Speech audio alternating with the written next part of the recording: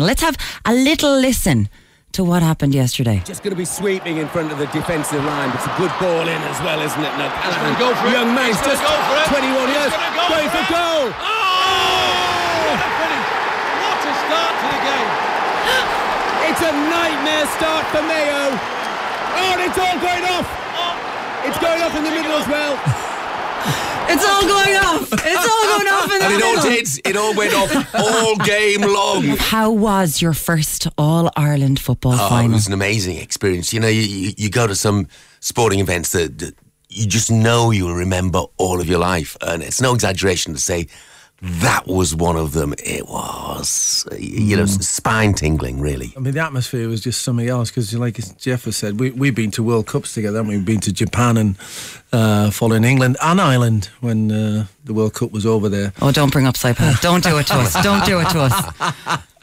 No, there was good bits to that trip. Don't worry about it. Yeah. That's how we feel about it. Yeah. So, so I've been to some wonderful stadiums, and not only did it equal it, it bettered it just before kickoff yesterday. The atmosphere was just amazing. Yeah.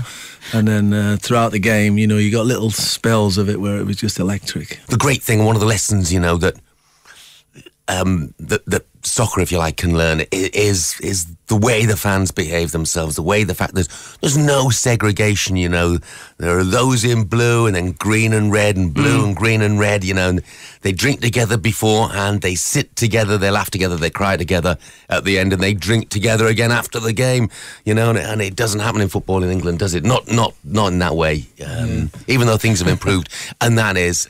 It's eye-opening, and B, it's really uplifting, It does your spirit good. And then we've come here and we've met so many characters. We've seen it from grassroots level. We've seen the amount of work that goes in. We've seen the family community spirit that they get from it. And when you see it at its best, as it was yesterday, that's something else. We worked in Sky together on Thursday.